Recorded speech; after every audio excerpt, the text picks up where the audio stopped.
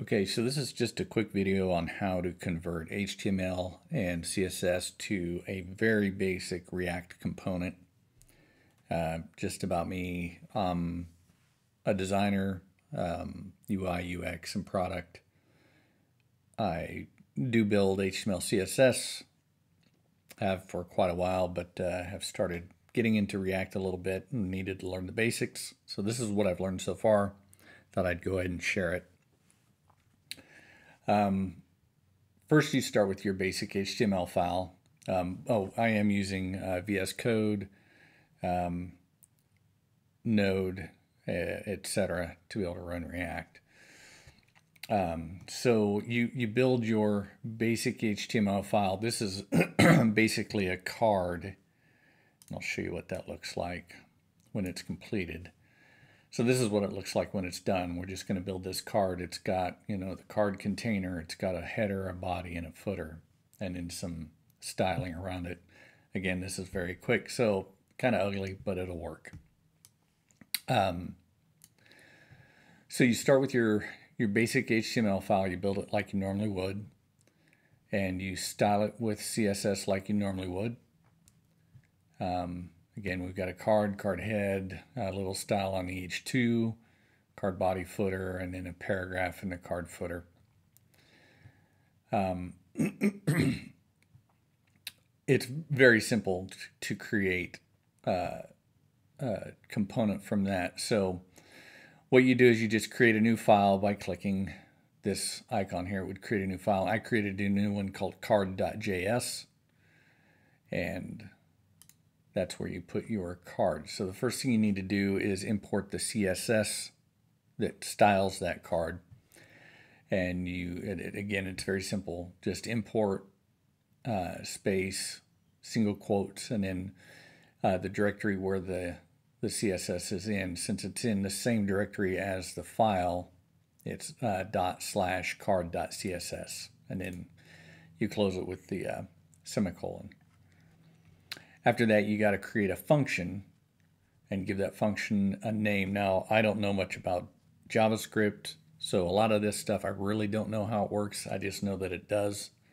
And again, I think this is enough to be able to get started on building basic components. So from there, you create your function. If you look at all the syntax that I'm using, again, I'm not sure what all of it does. You create your function, you return your function, then you place your HTML inside. So basically all I did was take this HTML between the body. So you have your all your divs, your card head, card body, card footer. And you paste it in. Now the only main thing you need to do from here is change class to class name, because class is, from what I understand, inside React and JavaScript, it's owned by that, so you can't use just class inside of an HTML. So you say class name, and that's all you really have to do. Again, this is a very basic component that will be able to be used in in other files. Excuse me. Once you have your function completed, then you have to export your card so you can use it in the application. So you would just say export default card. You use the same name here because you named your function card, so you're exporting that function. And then you're going to import it through your index.js file, because this is the main file that is shown in the browser. So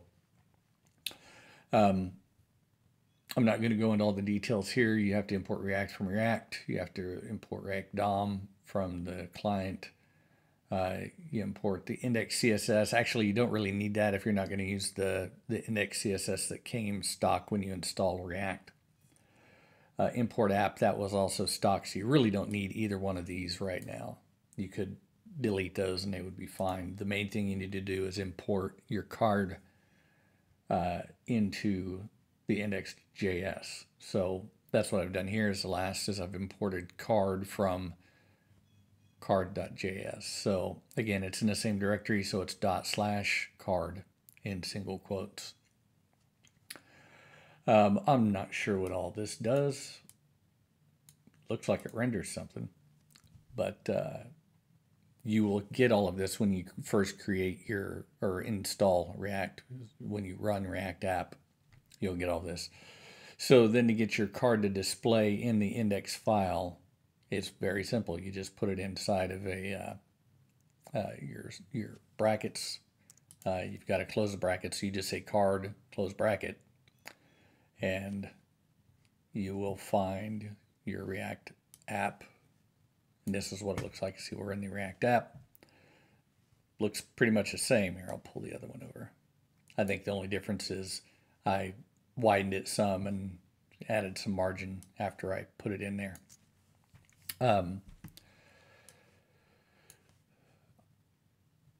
I think that's the basics of it. This doesn't go into how React works.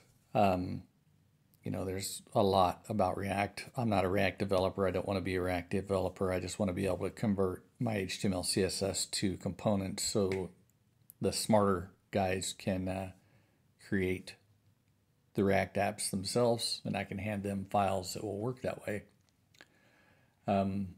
That's all I have to show you now. I hope this helps, and good luck.